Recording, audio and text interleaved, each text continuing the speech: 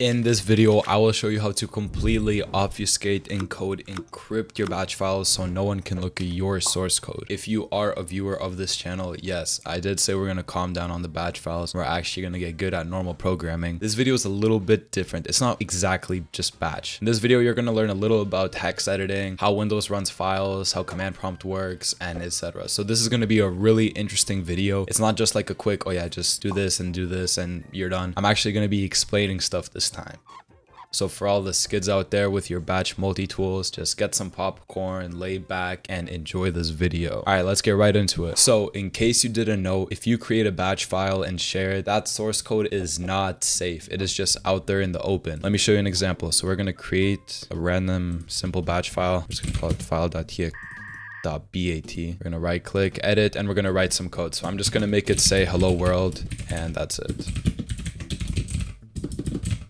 Alright, so this is the code of the batch file. It just gives it a title, it says hello world, and that's it. So now let's run it. Okay, we see it working. For someone to see the source code of this batch file, all they need to do, right click, edit, and boom, all your source code is out there. So if you're selling batch files or if you have code in your batch files that you don't want seen, this is obviously a pretty big problem because they literally see everything. So in this video, I'm going to show you a few ways that you can prevent your code from being open source. I'm going to show you how to obfuscate it, encode it, encrypt it, basically learn everything that you need to know. So the first method is going to be encoding your batch file, which in my opinion is the best method, and you'll see why. For batch file encoding, there are many tools that do this. If you look up batch encoder or batch obfuscator on GitHub, you will see plenty of these coded in Python, C#, C++, whatever, and many of them do the exact same thing. But the truth about encoding is that you can literally do it yourself. You don't need to download any script off GitHub to do it for you. All you need is a hex editor so you can modify the data of your batch file. The hex editor I will be using is called HXD, and I will leave its download link in the description. So here on my desktop, we have HXD. I can't lie, this shit was made in like 2003. That was low-key a bar. All right, so we have HXD and we're gonna run it. Here it is. Might look complicated to the skids, but I promise it's harmless. It won't hurt you. We're just gonna drag over our batch file, and here we go. We see all the bytes and we see the decoded text, so we can see what we're changing. So all these numbers are just hexadecimal, and each one represents one character. So we see if we highlight 40, that's at, 65 is E, 63 is C, 68 is H, and 20 is a space, 0D and 0A is a new line. It's just hexadecimal. Now what we could do is actually modify this and it will change the script, or we can modify the script and just see what bytes that changes. Now all we have to do is add 2 bytes at the beginning of the script and the entire code will be encoded. So I just wrote them down and I'm just going to copy paste them in the beginning of the file. FF and FE are special bytes that tell the system the file is encoded in UTF-16 little endian. And what happens when you add those bytes to a batch file is that those bytes mark the file as UTF-16, which is not what command prompt expects. CMD expects ASCII or UTF-8, and because of that, the batch file gets obfuscated because text editors can't read the file. Boom, copy paste them. This operation changes the file size you want to proceed because we're adding bytes, we're not changing them. And I'm just gonna mark do not ask this question again, and so should you, because that shit is annoying as fuck. So okay, and then Control S to save, and it automatically saves it to the batch file, and it also creates a backup just in case. But you should have your own backup. Come on, let's try looking at the code. If we go on edit, we see boom, it's at the John Cena. I'm Bing chilling. And yeah, now if someone tries to steal your code, all they see is some fucking Bing chilling. And it's really that simple. But we're not finished yet, because if we actually run file.bat, we see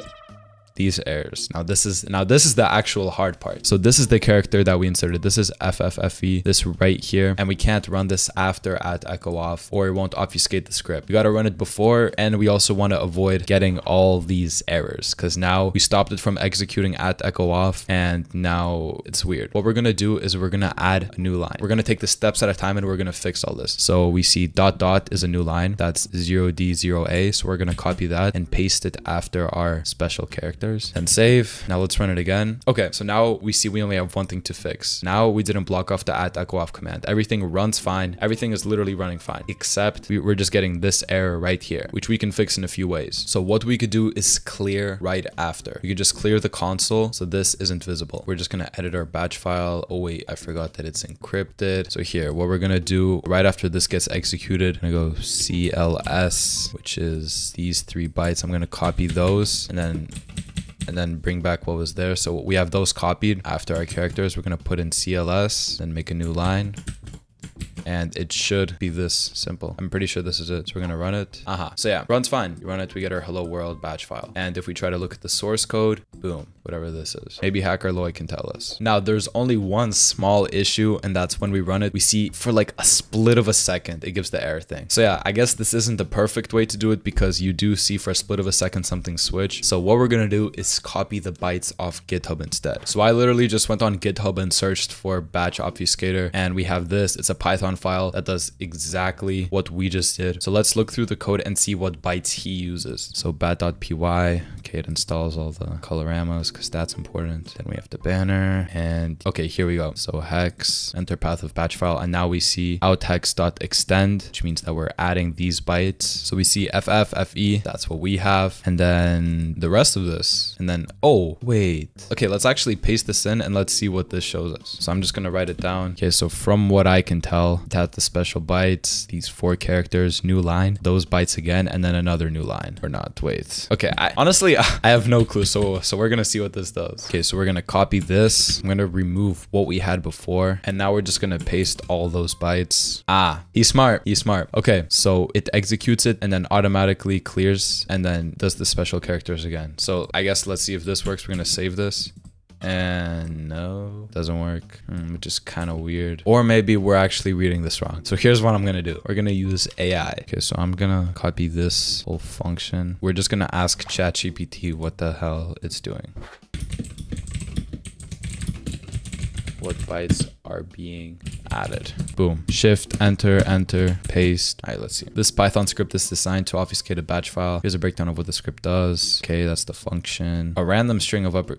Okay, so it prompts for the batch file, and then this is the list of hexadecimal byte values that are added. Okay, yeah, so we had all of these bytes down, and then the script opens the specified batch file in binary mode and reads its content into the variable penis. Each byte is converted to its 2-digit hex representation and added to out hex. New batch file, the same name, scripts, something's off. Yeah, so it still ends up giving us the error, which isn't really helpful. What we could do is...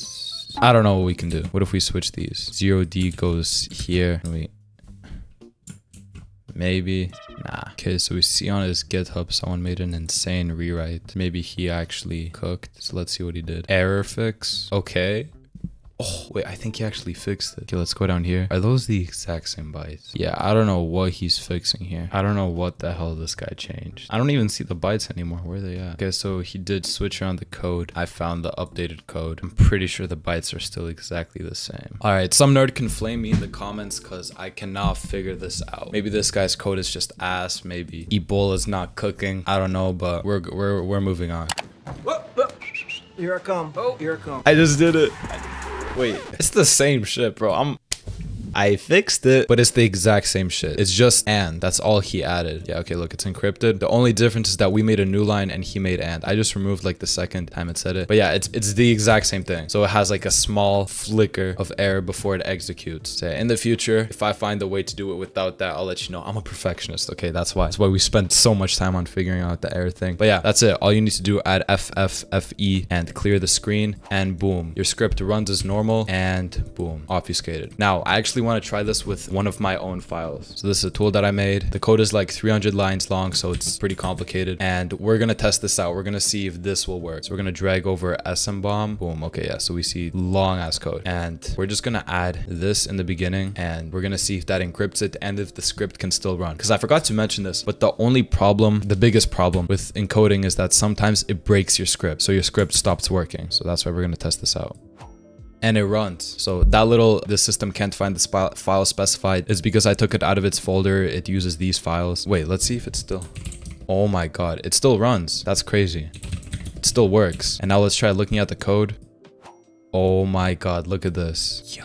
All encrypted. Another problem with the code is that if someone is smart, they can just bring it into a hex editor and they'll see everything. They can literally just delete your cute little special bytes and boom, your code is out there. So it does work, but I would not rely on it if you're really serious about it because someone can decode it. So that is it for today's video. I hope you enjoyed and learned something new. I definitely did because I got a comment on one of my YouTube videos asking me like, oh, how do I obfuscate or encrypt my batch files, something like that. And I knew this technique from years ago where, you know, it just makes everything Chinese, but I never actually knew how it worked. I just used those scripts on GitHub. You just like drag it over, boom, and it generates a new one.